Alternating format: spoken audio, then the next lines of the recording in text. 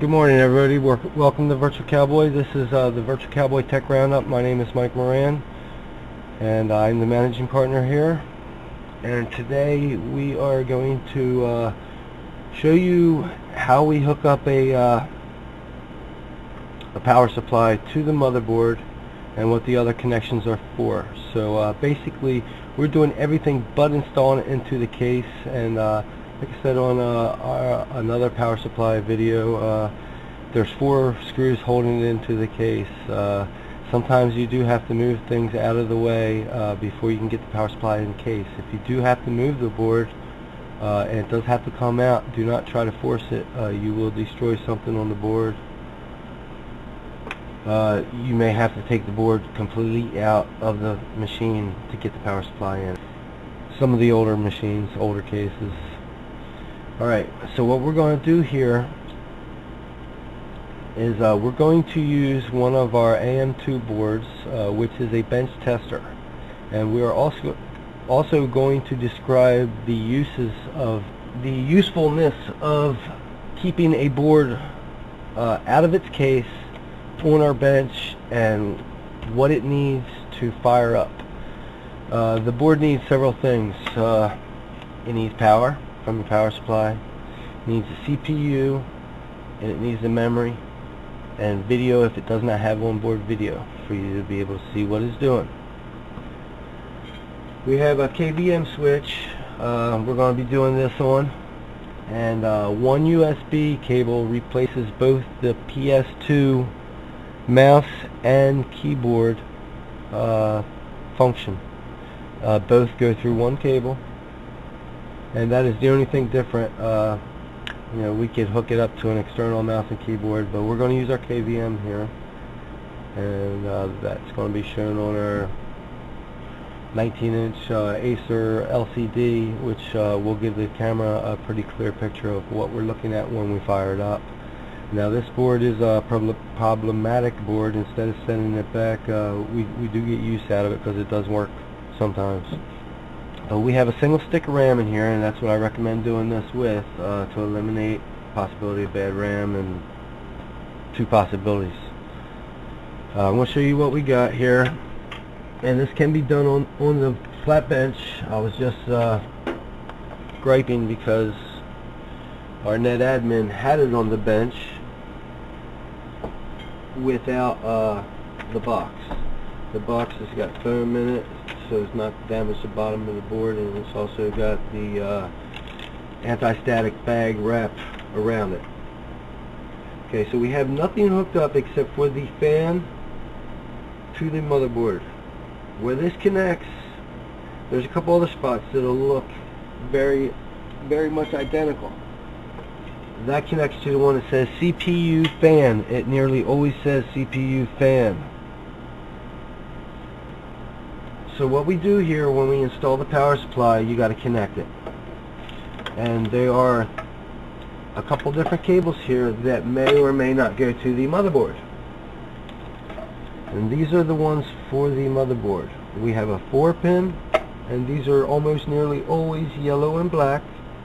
And this is a separate connector. And then we have a 24-pin. This 24-pin can convert to a 20-pin. And if that is the case, here is your socket right here. Well, this one is a 24-pin, but if it did happen to be a 20-pin,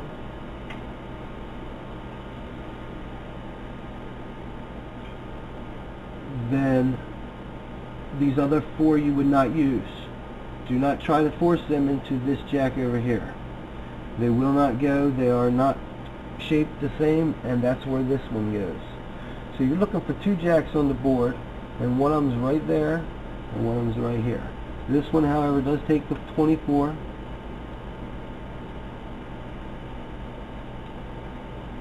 A little tough doing this with one hand.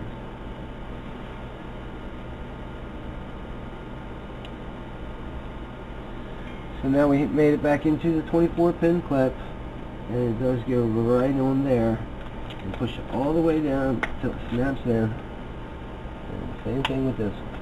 Okay, now that we have that done, we have everything the board needs to fire up. I won't even plug it in, and we will fire it up. We hook up on our video. We do have integrated video on this board. Hook up our USB. Hook up our Ethernet. And the Ethernet is not necessary. And we have a surge protector down here.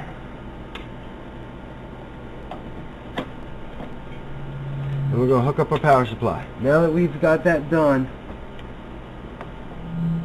this power supply does not have a switch, so therefore it is on live right now. On the board, this would be your front panel header, and there's the power switch right there. We're going to jump those, and the CPU fan fires up. We are on number 4. We hit our KVM to number 4. Unplug it. These other connectors are for your other peripherals, and one of them is going to go, and make sure they do not short out on the board. They are recessed. All the metal is recessed in the plastic to prevent that. We're going to hook it up one more time. Remember, always remove the power supply, and it fired right up on us that time. We should have an Ubuntu disk in here. Yes, we do. Okay, so we get the same screen here, and it says hit F1 to continue. So we're down here on our keyboard. It's looked on the hooked to the KVM.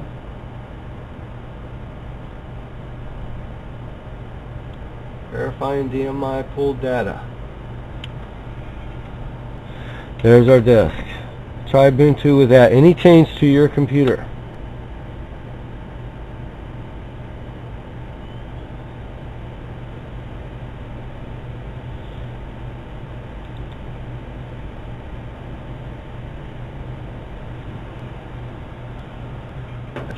It allows us to test different memories. It allows us to, heck, we could do anything with the open computer like this. Slave a hard drive up to it for a clone, force hard drives across our network with the use of Linux to Windows machines. We can read SATA with this board because it is a SATA board.